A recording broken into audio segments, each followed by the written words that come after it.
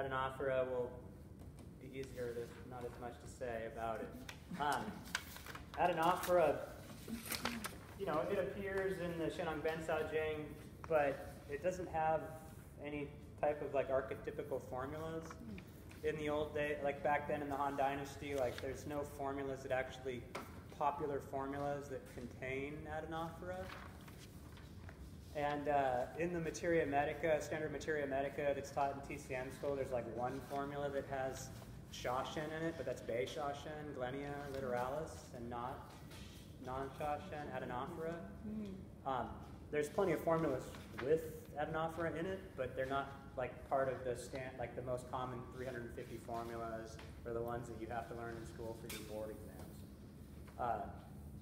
All that being said, so moving Sha Shen. So Sha Shen, yeah. So I guess the story about Sha Shen is, there's another story to tell. So at some point, we're going to get to Catanopsis, and Catanopsis is called Dong Shen, and Dong is like common, or the party, or everybody, and Shen is root. And we use Dong Shen in the medicine as a substitute as a replacement for Ren Shen ginseng, because ginseng is very expensive, ginseng's really expensive, and Dong Shen is just expensive at this point. It's crazy because at some point it was like Catanopsis, Dong Shen was like $10 a pound, and ginseng was $150 a pound, and now ginseng's like $300 a pound, and Catanopsis is $60 a pound. Catanopsis has gone up incredibly. The price per pound has gone up exponentially in the last 5 years. Because people are using it and it's gotten. And then also, and the quality of the material has gone down too. So we want to talk about Adenophora, actually. So the whole story about Adenophora goes back to, we're in Shandong province, and it's 300 years ago, and we're out in the field, and we're trying to harvest ginseng, and it's like all gone now. It's all gone. We can't find it. So I have a bunch of people that want to buy ginseng, so I'm just going to start harvesting stuff that looks like ginseng. And one of the things that I'm going to find is Catanopsis. Another thing that I'm going to find is Adenophora. Another thing I'm going to find is Platycodon. All of these plants were used as adulterants for ginseng in this weird little period like 250 years ago. And they were all called Shandong Ren Shen at some point, which was Ren Shen from Shandong province. And then they started being able to identify these things, and then there's these quotes in some of the old pharmacopoeia where it's like, Dong Shen is okay, but it doesn't, Catanopsis is okay, but it doesn't have the ability of warm tonification of ginseng. Ginseng is warm, and it also has the ability to tonify all 5 organs, whereas Dong Shen is just neutral, and it primarily only tonifies the spleen and the lung. And so it doesn't have as extensive a function, and it's not as strong. And then we move, and then at some point, and then Adenophora is like an even further outlier, because Adenophora is now cool and sweet as opposed to just sweet and neutral, or ginseng, which is sweet and warm. So we're going to talk about Adenophora. Adenophora, at that point, there's 36 species of Adenophora in China. 30 of them are used in folk medicine as legitimate substitutes for non-Sha Shen, but in the pharmacopoeia there's only 2. It's Adenophora stricta and Adenophora tetraphylla. Adenophora stricta is known as Sha Shen, and Adenophora tetraphylla is known as Lunier Sha Shen, and Lunier describes the patterning of the leaves, which is radial, like they poke out from the stem like spokes on a wheel. Whereas stricta, the leaves are alternate. And what we're looking at is Adenophora, the one that's in the garden, is Adenophora poteninii, which is known as Pao Sha Shen. And this might be like number 5 on the list, where you have, I have stricta, and then I have tetraphylla, and then I have a couple other that are probably more common, and then I get to poteninii. And, at some point it's used, and it's not totally uncommon, but if you're just going by strict pharmacopoeia definitions, it's not non-Sha Shen anymore. And it's interesting because if you just like look at the pharmacopoeia, like in the bookstore we have 2010 Chinese pharmacopoeia, and it'll define the medicinal non-Sha-Shen, and then it'll give you the legitimate Latin binomials for the plants, the botanical origins of that medicinal. And if you look at each edition of the pharmacopoeia, the botanical origins of the medicinal might change a little bit. And so maybe 50 years ago there was more available species, and now they've just decided it's these two, but it's sort of a gray area, and that's something to consider. So while we're harvesting something that's not pharmacopoeia version of non-Sha-Shen, you can find a lot of Chinese sources that will have it listed as a source of non-Sha-Shen. And so there's like a strictness, right? Like pharmacopoeia says that it's only these two things. Maybe like a kind of generic version of the medicine says it can be these 5, and then, you know, and when you're living in some particular province, like Jiangsu or something, you'll have 12 Adenophyra species that you use as non-Sha-Shen that aren't necessarily acceptable. And then the questions with adulteration, it's like you want to have non-Sha-Shen, you think it's all stricta or tetraphylla, it might not be. Because then that gets back to the difficulty of discriminating the material when we just have the roots.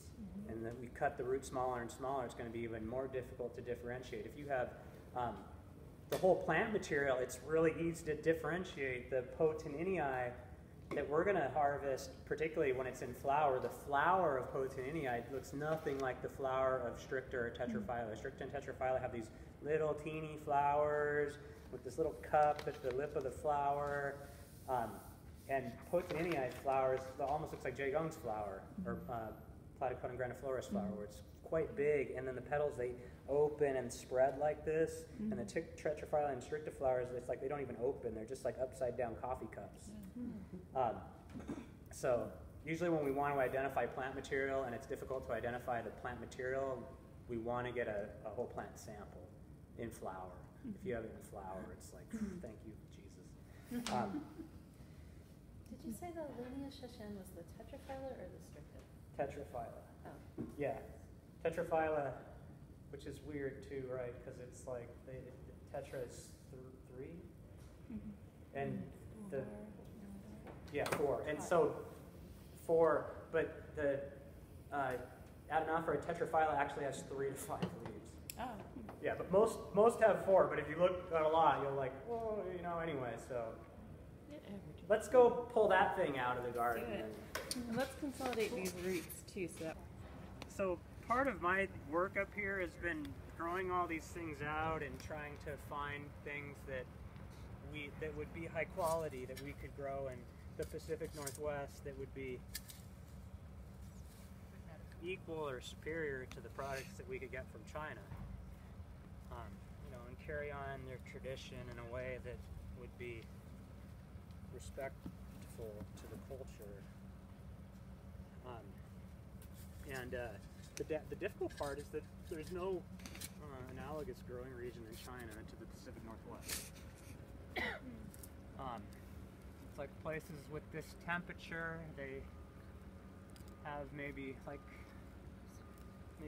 kind of monsoon season in the summer, or if they're at this latitude, they freeze in the winter, or, you know, and like, you know, and we have the rainy winter, and that's a huge problem. If we had like a freeze like that, we have Rehmannia here, and the Rehmannia doesn't do well here because the Rehmannia wants to freeze in the winter. I mean, like wants frozen soil in the winter. Oh, that way I keep losing. Yeah, I mean, the other thing about Rehmannia is Rehmannia releases root growth inhibiting hormones, and so it should primarily be grown as an annual. So leaving it in the ground longer doesn't really help, but you know, it wouldn't be as catastrophic if the ground froze. Which is weird, you know, you're like, oh, isn't it?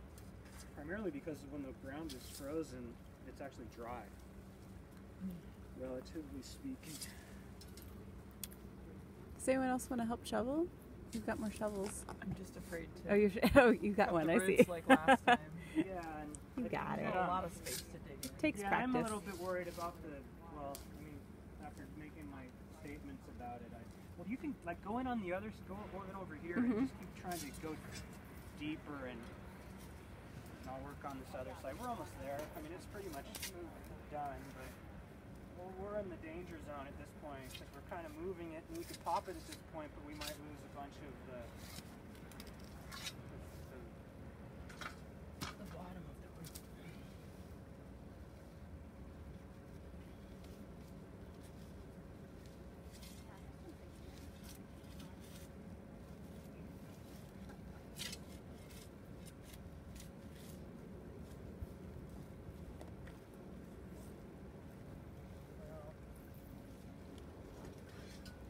Yeah.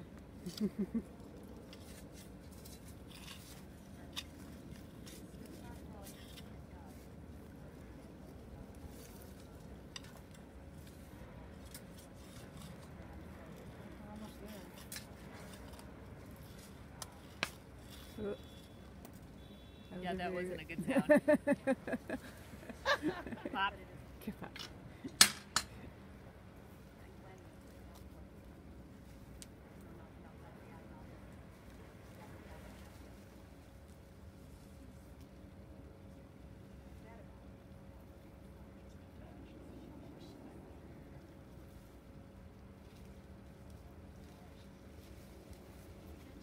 There you go. Yeah. All right, there you go. We'll see that.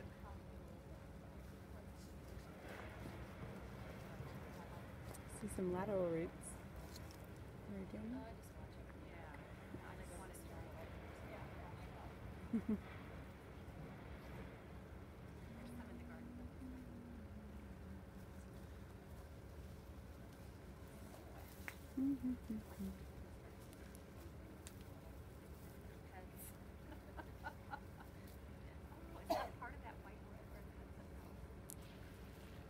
There's orange root down there. Yeah, like that's the taproot of the major thing we're trying to get to. So let's.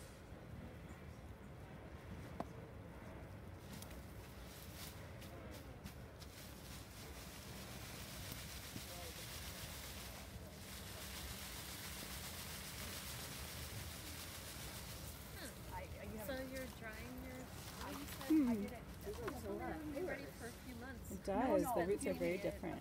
Yeah, so we can see like this is this year. I just probably Go back in. yeah. I'm not that interested in that one, and this is 2 years old. Mm-hmm. We really just after that large, like the taproot. Yeah, pretty much, because that becomes like the piece. It's like our best piece, right? And then it has some of the markers of quality where it's like, you know, a certain thickness and that's how one of the ways we would want to evaluate it, you know. Thicker and longer pieces are of higher quality. But I mean, that's when you see kind of the other thing too, where it's like, because like the Platycodon went crazy essentially of all its excess generations of growth, and it turns into this like knotted mass of twisted roots, and they've lost some of their defining characteristics because of it, whereas this is still in the ideal window of 2 or 3 years for these plants, and so it hasn't developed too much craziness going on, although a lot of the excess root hairs and the transverse rootlets is a little bit weird, and it's likely because the soil gets so hard. It's not a deep soil layer. And the Angelica sinensis does the same thing. It barely makes a taproot, and it's mostly all these transverse roots and root hairs.